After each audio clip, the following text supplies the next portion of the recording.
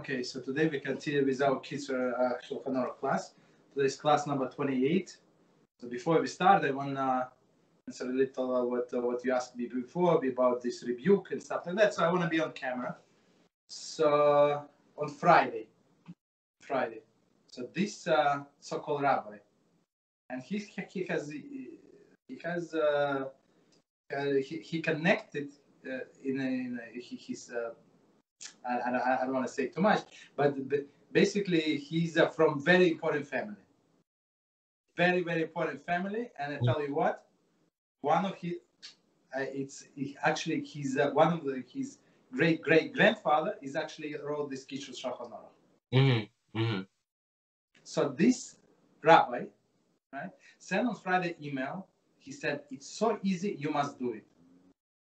I thought to myself, I don't know, maybe I don't know whatever, maybe a little mitzvah. It's easy to do it, so it's good to do it, right? So he said, no, you have to. There is a organization APEC, not APEC. So it's like this organization, pro-Israel organization. So the CEO is I checked $1.6 million salary. I think it's good salary. No, all others like. Some of the, I don't think any of them are Shomer Shabbos. I don't think they don't look like keepers, right? Some of the Christians. So Christians donate a lot of money to the organization. They interested in Eretz Israel because of the Yoshke stuff, and they of course they get elected to the board. So these Reform people and these other people, not Jewish. So now they're trying to block. America wanted to sell this bomb to Israel, and two senators, Rishaim, one of the Jew, of course, they're trying to block it. So this rabbi said, everything we have to do is just sign up on this website, give them your name, and that you give your voice to stop this block. You understand? So he said, so easy, please take. Like, I was like, you serious? You call yourself rabbi? You told everybody visibly. You're proud. You went to Mir Yeshiva. It's one of the best yeshiva in the world. And when he saw the original Mir Yeshiva that came from the one. I don't know if you know the story from the world, World War. They went to China, and they were scared of the Japanese, and they survived on the miracle. So basically, all of them. I'm not sure how many. 40 people. I'm not sure. Like tzaddikim, pure Kiddushim. Like all of them. That survived, and then HaShem saved them. And this person actually went and learned with these people. I don't know how for some, but he's very proud. He tells this story about the Manai, Bitachon, and he says everything we have to do. So forget about Teshuvah, forget about HaShem. He's not happy. He said if we're going to have these missiles, these bombs, so basically we're okay. And what do we have to do? Do we have to pray? Do we have to do that? No, we don't have to do any of it. We just have sign up for this Christian/Reform, and they're going to take care of it, and that's it. And today he's announced. He said, "Rabbatai, it was whoa, somebody died. Mashiach came. Whoa!" Like in the middle of the prayer, it's like, whoa, what's going on? He said it's actually block was removed, and they approved multi-million dollars sale of the bomb. So that's just answer to your question. Maybe it was a long answer, but that's what's going on in communities. So kosher people cannot count on these rabbis. Basically, they are just I don't know. All of them like Torah. I don't know. Like no HaShem bombs are going to protect us. HaShem, not so much. As for shalom. You understand? So and okay. So basically to ask this rabbi and ask him why you don't rebuke. No, he said no. He knows. I said, how do you know? He knows. He does not. If he continue doing this, he does not. No, he said, I don't rebuke. That's it. So basically, that's what it is. To search for the truth, whatever you read in the book, and now you see in the life applicable. So basically, we have to do like one person at a time approach. Show in the book. That's what I learned. That's CD. Go check and these people they learn exactly. I mean there is one part. Maybe they have different copy, but if you read exactly the same Torah, it says exactly opposite what they said. Okay. Very, very unfortunate, but that's a long answer to your question. So we're on page 98, and today we continue with Sefer Chofetz Chaim. And today's topic, Lashon Hara, laws of harmful speech, harming the wicked. Mm-hmm. We have seen that it's permissible to speak disparagingly concerning a Rasha.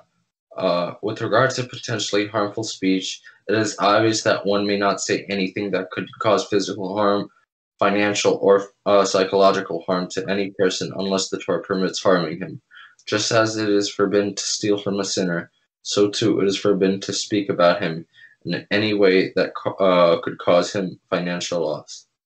Okay. So that's so about Rashim, so you can speak up. Mm-hmm. Okay.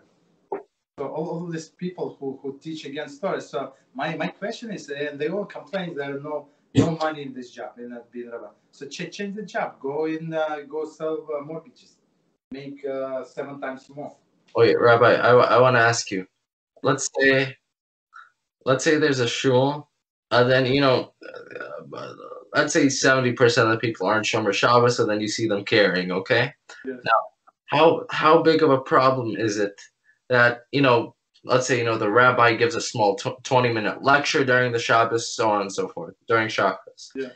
But before the lecture, he gives everybody like pamphlets with a small Kiddush on them. Yes. Yeah. Let's say you were a rabbi in that synagogue. Yes. Yeah. Would you do that or no? I would not do it. Okay. It's a clearly, whatever you say, it's a clearly putting stumbling block in front of the blind. Mm-hmm. If they decided, like in one of the shul that they go, one guy comes on Shabbos with a backpack. I mean, he has his siddur, but he like with a backpack. I don't know. You if you want to carry, there is an air of that, right? Just carrying some, I don't know, like talis bag, something like respectable, not with a backpack. The school kids could get. Maybe he's smart. Maybe he's smart. He knows they're not going to read it in the first place, so they won't take it. I mean, why does it have to be done on Shabbos? There's a Rabbi Mizrachi time saying.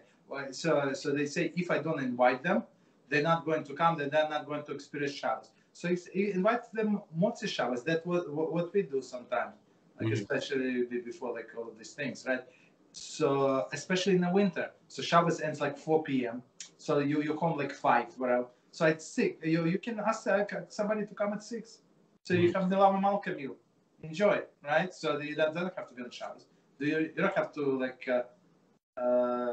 let them drive on Shabbos because of you. I mean, you understand? So that's why I said I would not survive as a rabbi for, I don't know, 3 hours. 3 hours. I mean, you have to speak up. Of course, you have to be careful. Like for example, this issue is carrying. So it is a rabbinical. You have to understand. So it says that you're not allowed. We're going to get in the laws of Shabbos. So you're not allowed to carry it in a public domain. But the public domain. So definition of the public domain. So it says that 600,000 people pass in one day. That's the definition of the public domain, and it's like a long street without ends. It's not crooked. This and that have to be such width. I don't remember 20 amos more. I don't remember like pretty wide streets. So they say most of our streets do not qualify. Maybe Fifth Avenue, maybe Broadway in New York, maybe some like huge streets in a big city. But most of the streets do not qualify like a biblical public domain. But our rabbi said that there is thing as a Carmelis, and Carmelis is like semi-public domain. Mm-hmm. So it's not. It's like our streets. I would say like local streets. 600,000 people don't travel. Right? It's semi-public and stuff like that. But they say we're going to go stricter. That's a fence around the Torah, and we're going to treat this Carmelis, which is not a semi-public domain, as a public domain. Meaning, in the case of need, in the case of this sick person and stuff like that, if he cannot walk without a cane, so we allow him to go with a cane and stuff like that, and in case of the need. because it's rabbinical and stuff like that. So Rabbi said yes, and Rabbi said absolutely no. But the same Rabbi said in such circumstances there are exceptions. Got it. Yeah, you understand? So, but basically, I want to point out that it's not the biggest issue. Like I'm working with some people, right? So the guy is intermarried. So to tell him about Canaan, so and I mean the guy asked me, I almost fell, and I was dumbfounded. He said, "What if I'm wearing a Rabbeinu tam?" I said, "I'm not wearing the Rabbeinu tam. Why you asking?" I said, "Okay." I saw what Mishnah Berurah Shulchan Aruch said about people like that, right? So he said, "No, I'm contemplating to buy." You understand? So he wants to do over, but the basic, like not the basic, the most important thing that they wanted to resolve. So for me to talk to him about this Rabbeinu tam, it's like useless. Got it. Right? You understand? So we try, but do not let it go. Let it go. Like be persistent, and do not and remember, there is no support from these clowns. None. Zero. If anything, they would be the first to throw you under the bus. So don't turn your back to them. You understand? So I have this experience from many of them, unfortunately. Okay. I mean, it's a reality of life. So a question. So some of these people use the excuse, if we didn't invite them, they would be doing more averas. So to what extent can this excuse be used? More averas, for example, if you invite somebody, right? You said, please come to my house, and but please stay over. Do not say maybe if you want to stay over. No. Please stay over and send him a picture. This is your room. Clean sheets. Not everything nice. So here's your towel. This is this, and here's the slippers. Please stay with us the whole Shabbos. Got it. He said, okay, I'm coming. And then, in 10 p.m., he said, you know what? Tomorrow I have to work. I have to meet my not-Jewish girlfriend from the airport. And I said, no, Shabbos. He said, no, I'm leaving. Okay, so what could you do? But second time, you cannot invite, you cannot buy this. You understand? Got it. And it's like like Rabbi Mizrachi said many times, there is no mitzvah to be stupid. So in business, everybody's smart. But here with the most important thing, like your eternity, everybody played dumb. Got it. Last question. I asked Rabbi Reuven. I asked two senior rabbis from the Kollel, and then they said, "Go ask this rabbi, But I just wanted the people to hear the question, and I want to know the answer. Go ahead. So, for example, I told you about the Kiddush at home, so on and so forth. Correct? Yes. So the question goes like this. Let's say I do Kiddush at home after Plakamenko, okay? Yeah. So that means that I accept Shabbos with my family at, let's say, 6 o'clock, 6 o'clock. Yes. Mm-hmm. But the problem is, this way, they have two more hours to do more averas, more breaking Shabbos. But let's say we do it at 9, just as an example. Let's say we do it at 9. Mm-hmm. Now, my brother, he's almost 100% going to invite his fiance, and she's going to drive here. So if I do the 6 o'clock, she won't have to drive to Kiddush. It's not going to be an avera to drive to Kiddush because she didn't accept Shabbos yet. But if it's at 9 o'clock, she is 100% breaking Shabbos by driving here. So which one is better? 6 o'clock and my family has more time to do averas, or 9 o'clock and she drives? But when you say that they're going to do more averas, can you explain what kind of averas are they? I mean, just normal averas breaking Shabbos. If you do Kiddush at 6 o'clock, they accept Shabbos with you, turning on the light. Okay. So they're going to watch TV, for example, right? Yeah. So the question is, who do you have to care about your family? I mean, she you see, I'm just speaking out loud, thinking out loud, right? So, like, maybe she's going to come, maybe she's not going to come. No, 100% she's going to come. 100. No, let's say she got sick, she's on vacation, she got her grandmother called. All right, so it's there in some instances she's not going to come. Okay. But your family for sure is there. So there is one maybe and three for sure. Okay. At least two. Let's say two for sure. So I would say don't do it at the Plaga Mincha.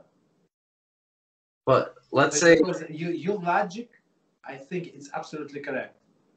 But let's say she's 100% coming. That's the problem because my mother wants everybody to come over. Everything. So what's better? On another hand, so I'm not giving you answers. So I'm just trying to think out loud. You put me on the spot. So no problem. I'll that Rabbi Reuven said afterwards. Yeah, exactly. So okay, let me see the way I see. On another hand, it says that if Rashaim I wanna do averas, like if they wanna drink poison, you can stuff the poison into their throat. It's not because of you. On one hand. On the other hand, it's like because of you, they start earlier. So whatever your mother wants, I mean, I would say, let her make a Kiddush, or let your brother make Kiddush. Read it in English. Okay. So you say amen, you don't accept, and okay. So this is one second. You eat it as a dinner. Actually, you cannot eat dinner. It's too late. It's too late for dinner. You're right. I don't know. So this is the answer. Now everybody agrees. Ask like 5 rabbis, everyone agrees Plaga Mincha. That's for sure. Even if it's guaranteed that the fiance comes. Why? Now Rabbi Reuven and the rabbis that I asked give 2 different answers. Rabbi Reuven says, if you do it earlier, then they're gonna think, oh, it's much easier to do Shabbos. It's not that hard, and then they're gonna do more this way. Okay. But the answer that I got from the other rabbis is, if you make Kiddush beforehand or make it quietly so that they don't hear, so that you're the only one accepting Shabbos and they're not accepting Shabbos. Do Kiddush before they come into the room. That way they accept Shabbos at, let's say, 8 o'clock whenever it starts. And I accept Shabbos for me. I'm not sure why would they say that. In their mind, you did Kiddush or you did not do Kiddush, the Shabbos started. In their mind. Why? Because I mean that's how the mind works. I mean, why? The whole purpose of this meal. It's not somebody's birthday or I don't know, 4th of July. The purpose of this meal is acceptance of Shabbos. For me, so now, no. For them, I'm not talking about you. For them, you is understandable. For them, that's the reason they got together. No. They had the same question. Now they reached this answer. They said, for you, yes, because you're constantly keeping Shabbos. But for them, they're not constantly keeping Shabbos. They don't even care about Shabbos. So it doesn't even count as a Shabbos meal for them. For you, it does. But because they're not Shomer Shabbos or anything like that, and they're doing the Averos constantly, for them, they don't care about the Shabbos meal. For them, it doesn't count. But for you, that's your intent. For them, they don't have the intent or anything. But how? I'm not sure. For them, it's but you understand my point. That's the whole purpose. The whole, like, in their mind, they don't come into just Thursday dinner. They come on Friday night. Why? Because it's acceptance of the Shabbos. So how can they? I mean, I don't know. The way my family sees it in their mind is family dinner. The way I see it is Kiddush. That's the difference. So for them it's not Shabbos. They don't see it as a Shabbos. Not at all. Okay, but you didn't tell me this. I mean, I thought that the whole point is for Friday night. The whole family get together for acceptance of the Shabbos. No. Kiddush I'll still do, of course. But does it apply to them? I don't think so. Especially if I don't. So, but in Kiddush, as we learned, so there are 2 things. When you want to motzi somebody, right? So they have to have in mind to be included in your Kiddush, and you have to have in mind include them in your Kiddush. Mm-hmm.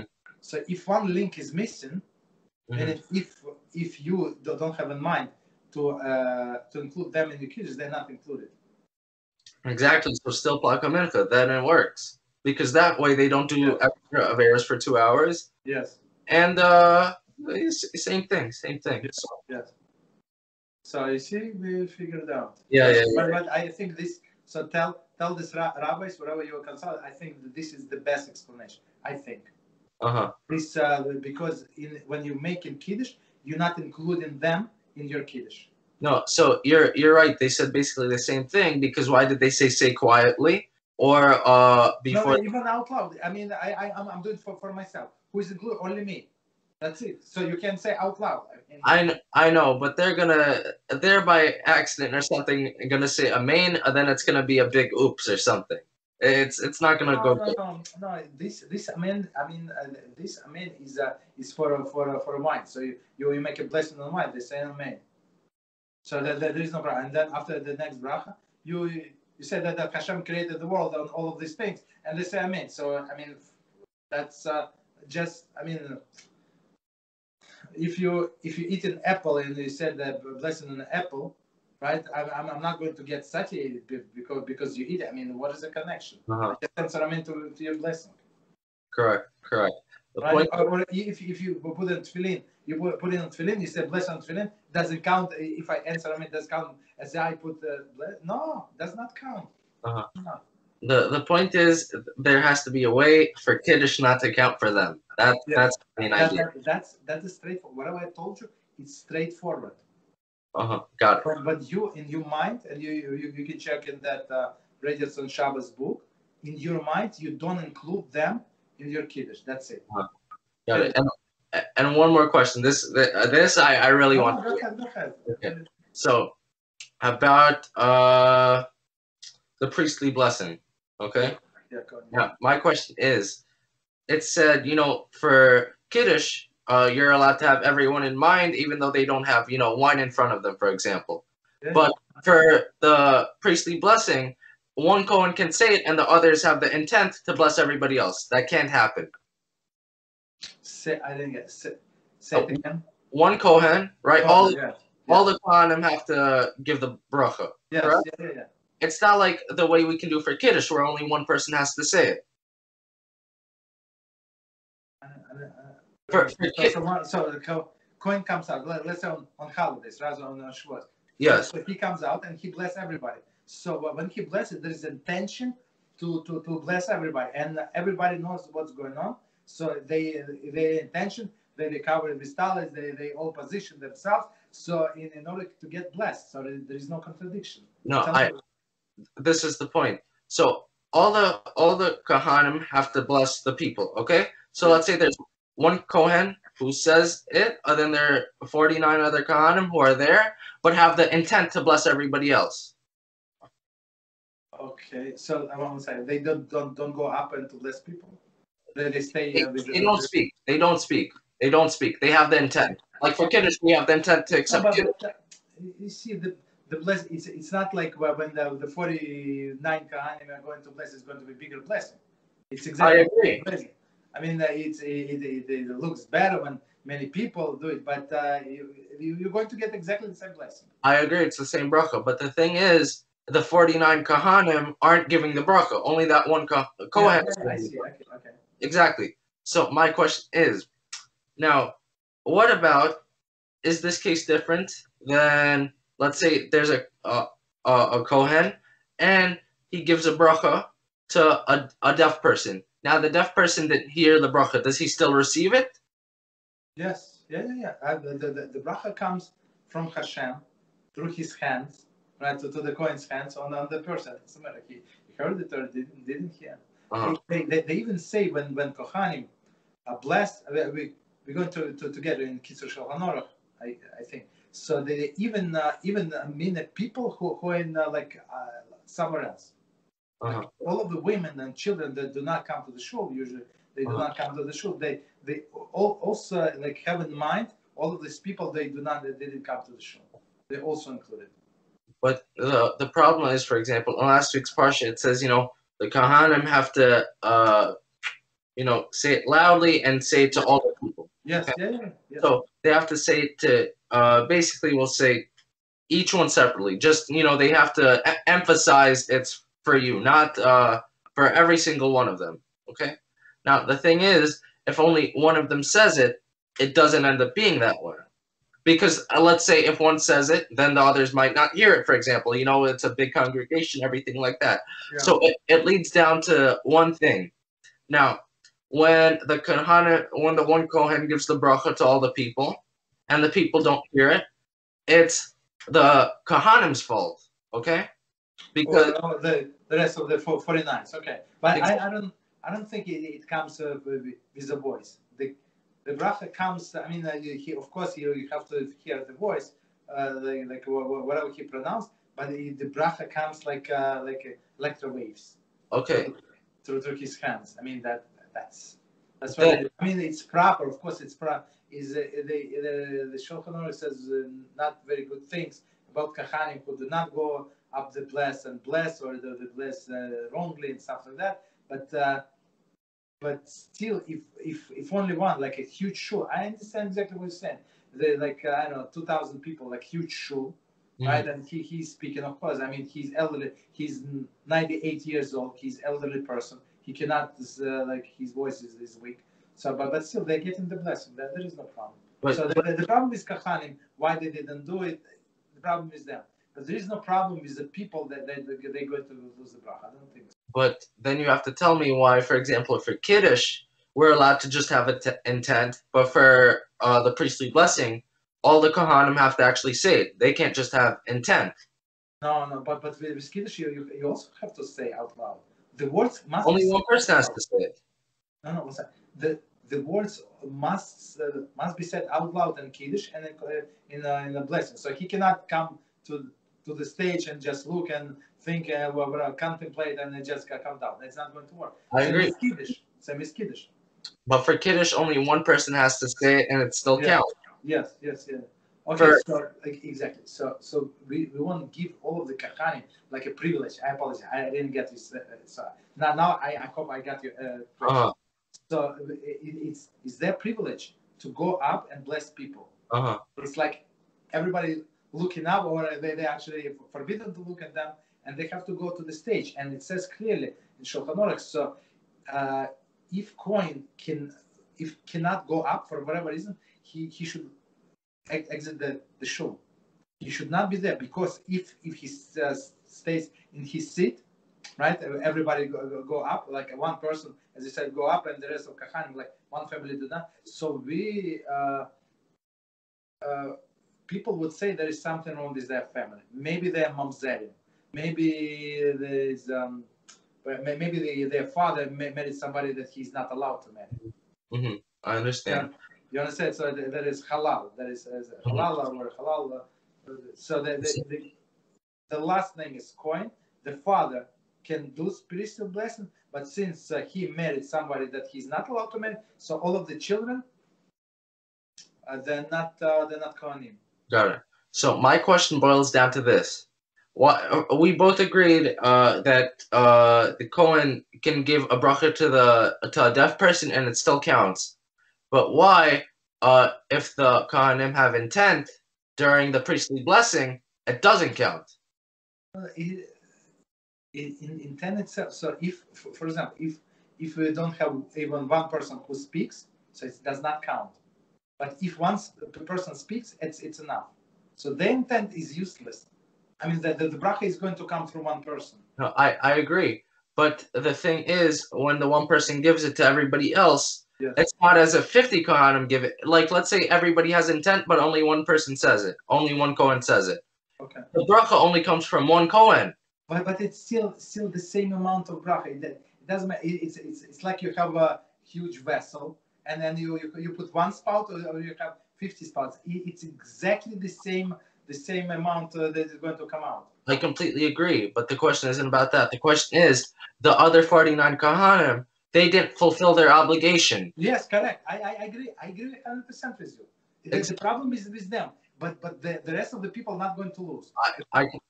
I completely agree. Yeah. So the 49 Kohanim, they don't fulfill their obligation. Correct. But in Kiddush, people do fulfill their obligation. No. 1 second. With intent. No. How they did not fulfill the obligation? In what case? Please explain. The Kohanim? No. The Kiddush people. I got. I'm saying for Kiddush, they did fulfill their obligation if only one person says it. Yes. If one person says it during Kiddush, it's as if all of them said it, if they all hear and have intent.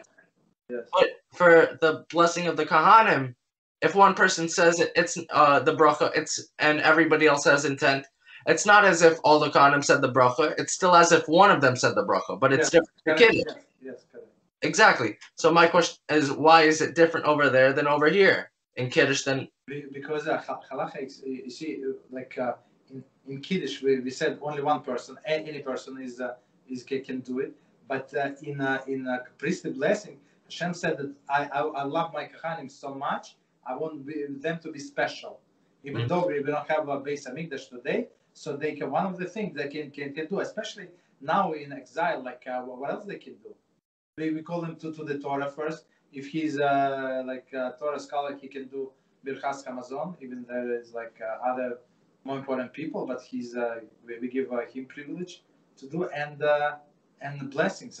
What else? I mean, there are some minor things that you cannot ask him to do work for you and stuff like that, but that's the privilege. HaShem assigned special privilege to them. So as you said, if they don't do it, the problem is on them. So meaning that somebody gives you gift and you throw it like on a shelf. Somebody like work for this, not you, you're not going to do it, but other person. You know that he threw it in the garbage. Like you worked the whole summer and you gave somebody a gift, and the guy this whatever. Now I might be wrong, but for example, for Kiddush, the difference between Kiddush and the blessing for the Kohanim. Now, for Kiddush, it counts as if everyone said it, because it's not like they're all saying Kiddush to someone else. They're not, but during the blessing of the Kohanim, they're telling it to the children of Israel. So is that a reason why they actually have to say it? Because someone else actually has to hear it. Now over there, only one person, during Kiddush, only one person has to hear it, because they're saying it to everybody around. But the other people don't have to hear it, because they're not telling it to anybody else. They don't need to tell it to anybody else. But during the blessing of the Kohanim, one person can't say it, because everybody, all the children of Israel, have to hear the blessing. Okay. From each of the Kohanim. Okay, so all right, so let's go. Let's do a step back. So basically, about this, what do you say about the Kiddush? There is a rule. Just to said correctly. Just to clarify, there is a rule that hearing is like when you answer with hearing with the intention, and you answer, it's like you said it yourself. So I mean, that's what you meant, correct? So even though they listen, it's like they sing. Mm-hmm. But this obligation is on each and every one the person around the table. So if you're not going to do it, so he says like your mother have to, your brother, like fiance, whatever, somebody have to do it. All of them obligated, but you exclude them from the next. You include them in your saying of the Kiddush.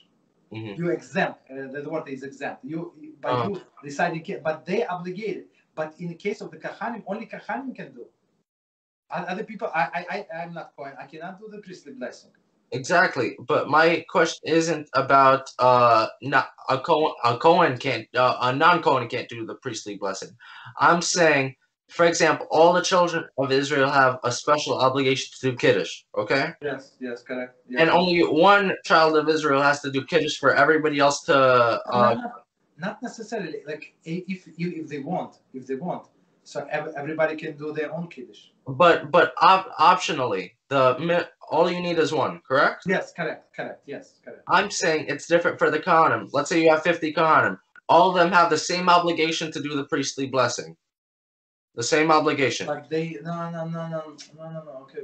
I see. No, it's not. Okay, I see your question. So why one cannot say it for all of them? Mm-hmm. I mean, it's because no. I see. So basically, you're saying so with Kiddush, so one can include all others. Yes. So one coin cannot include. I mean, he can include. I mean, that we see that he actually can include, but still they're obligated to say. So this rule that is here and is like an answer is like you're saying yourself is not working with Kohanim because it's a separate obligation on each and every coin, and they cannot pass. They cannot delegate it to another coin. If they want, if guy is sick and this and that, he can leave and don't like step out of the shul, go to the bathroom, kitchen, and that's it. Correct. It's a separate obligation. So each and every coin. Yes, exactly. So the people have to hear the blessing from each and every one of the Kohanim, not from one. No, with whatever Kohanim that are going to bless. I mean, they don't have to like walk in the street and find every coin and ask them to bless. No, I'll phrase it a bit better. I'm saying that during the priestly blessing in the shul, not on the street. I'm saying in the shul, each person in the congregation has to hear it from every mouth of the Kohanim, not from one Kohanim on. No, whatever they're going to go up in time and bless. So basically, there is a special place in a prayer, let's say, I guess. So when they say these words, it says in Shulchan Aruch that Kohanim have to start moving their feet, meaning that they have to be close to the stage where they're going to bless people. Otherwise, it's going to be too late. So we cannot make the congregation wait. So if he's late, for example, if he's late, so he's out. We're not going to let him bless. Correct. I'll phrase it even better. All the Kohanim on the stage, right? Yeah. Doing the yeah. I'm saying that all the people in the congregation have to hear the blessing from each one of the Kohanim. No. I mean, it's opposite. All of the Kohanim have to bless the people. If we're going to do it or not, it's on their head. I mean, if I'm being blessed, and the 49 Kohanim and 48 does not want to bless, whatever. The mute they ate whatever they ate, and they don't feel good, they cannot bless them. Still, it's going to go through one person. But the mitzvah is, of course, it's better when they like if you ever go when you go Beezrat HaShem to Israel, and you go to the Western Wall and you see this blessing on Kohanim, I don't know how many, like maybe a few thousand Kohanim, few thousand people are going to bless you simultaneously. You're shaking inside. You understand? Just from the voice of this, it's unbelievable, and the echo. It's unbelievable experience. That's the proper way. So, but the obligation is on them. I don't know who is going. I'm not obligated to hear every coin. One coin, even if I don't hear blessing, I'm still blessed. Got it. So the only thing you have to be like, if you want to like in a shul, you cannot be behind him. So all the people that are behind the coin, they're not going to get blessed. So you have to move forward. So be in front of his arms. Got it. Understood. So, last thing, small thing. So, for example, with the deaf person, correct? The Kohanim gives a blessing to the deaf person. Okay. Now, the deaf person doesn't have let's say he doesn't even have the intent of bracha being given or something like that, right? Now, what's the reason that for the deaf person the bracha still counts, for the bracha is bestowed? Because the bracha comes from HaShem. So it doesn't matter you heard these words, you understood the words, you did not understand the words. You see, I mean, it's irrelevant. I mean, they pronounce the words, but they just because they pronounce the words, it does not mean the bracha is going to come. Very realistic. So all of this, I know many Kohanim, and none of them are Shomer Shabbos. Got it. So I spoke to one of these clown rabbis. I say, how come you cannot let him bless? But this guy, big guy, so he has this huge voice, and he likes to sing, and so he comes only for on the holidays.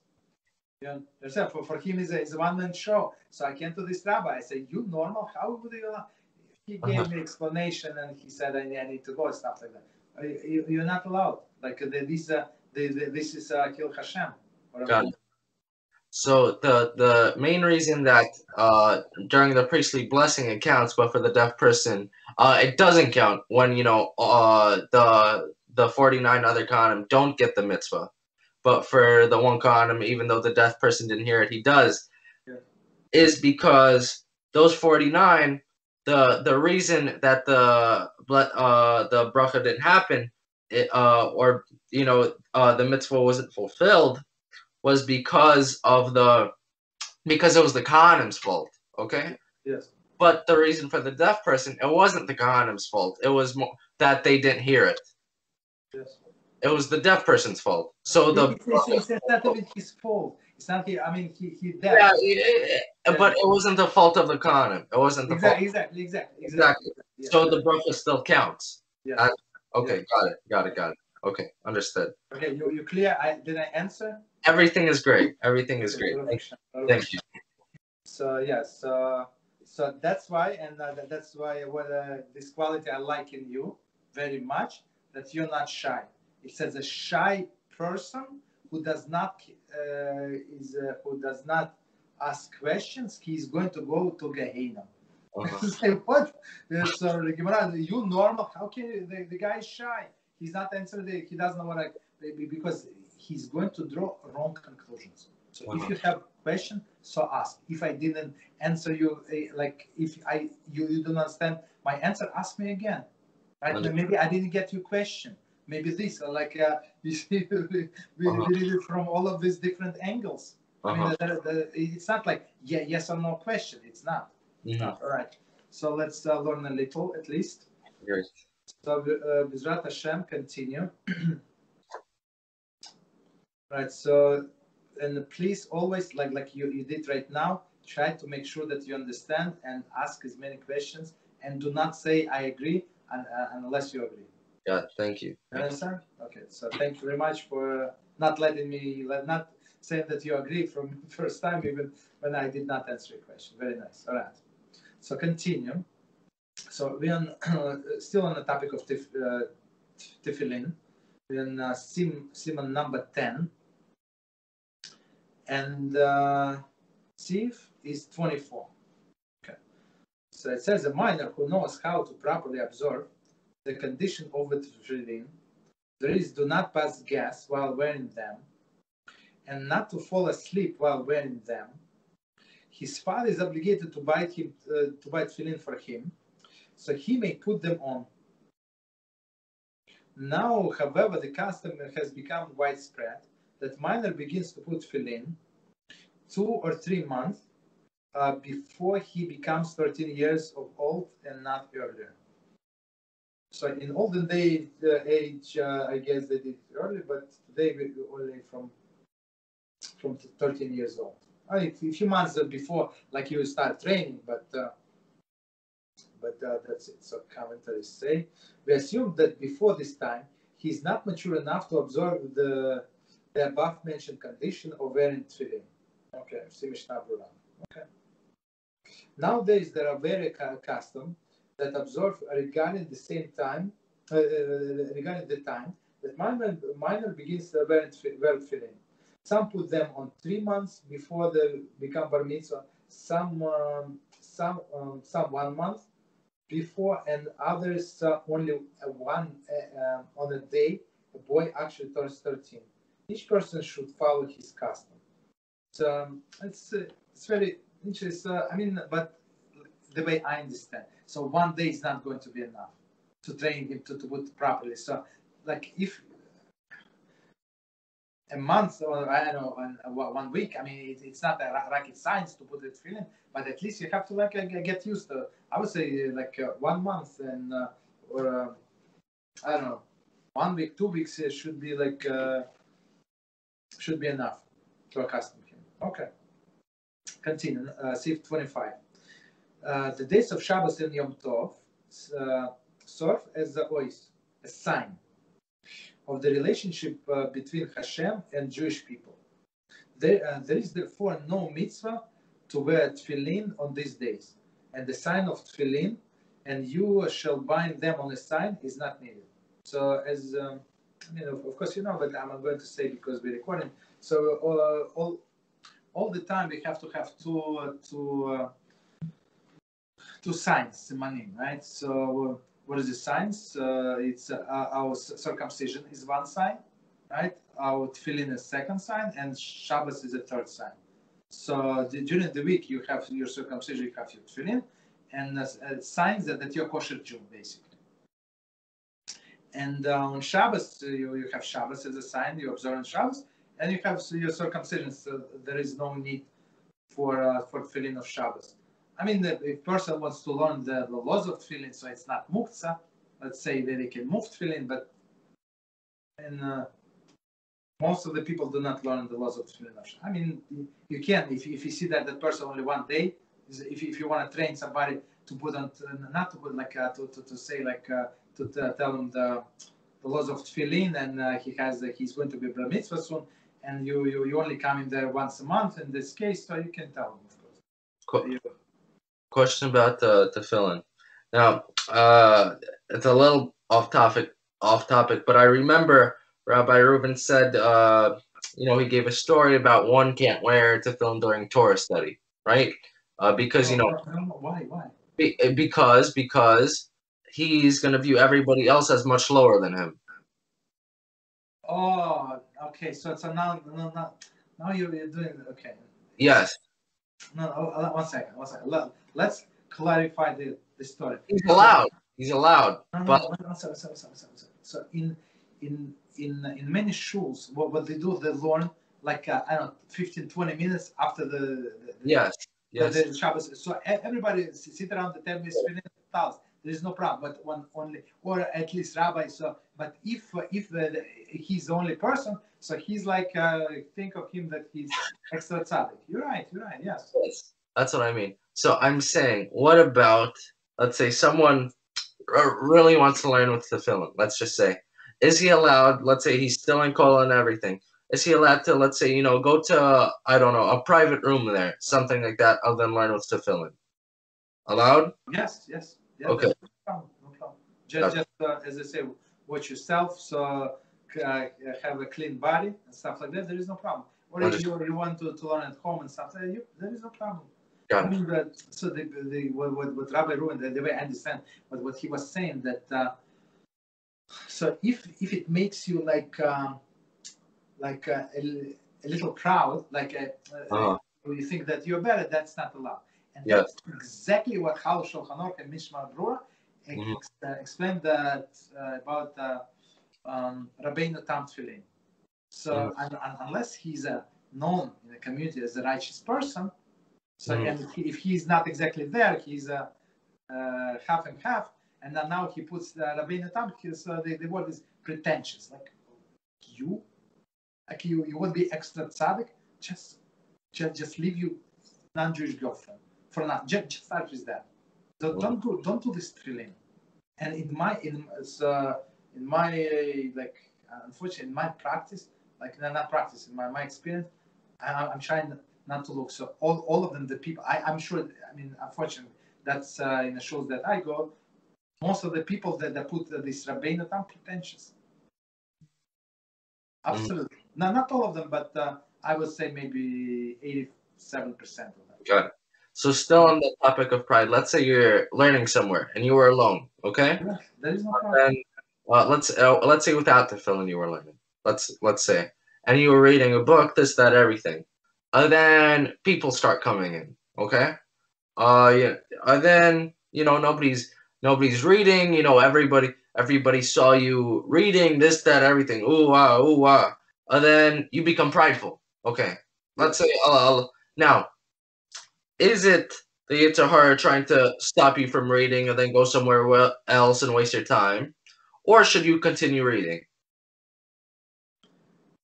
You see, it depends on the person. So if he becomes prideful for 1 second, but he understands that he's not there yet, that he's on a lower level, and he's trying to, maybe it is a better concentration, he's feeling on, right, and he feels more holy. Right, so there is no problem. So you just fight with your Yitzhar Hara. But if that person thinks that he is higher than everybody else, that's the problem. Got it. Right? Got it.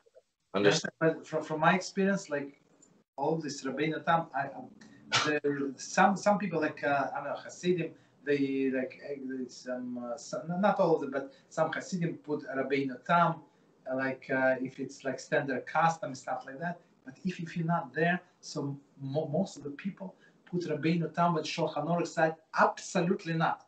Do not put Rabbeinu Tam when they're in the middle of Shmoneh Esrei. That's exactly what they put it. Do not remove your tefillin when they have Torah learning, Torah read. Do not say that's exactly when they change the tefillin. You understand? So if you want to do that, better not never do it. Never ever. 1 second. Never put it once in your life.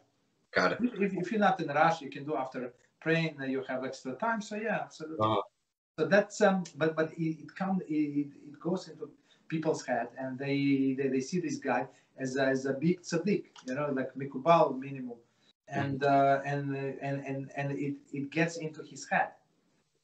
You understand? That's the big issue. Okay, continue. Actually, my mother's calling me, so I think I have to leave. Okay. Okay, no problem. So we start on 25. Okay. Thank you. All right. Thank you very much. Good night. Until tomorrow. Good night. Good night. Thank you. Thank you. Take care. Bye bye.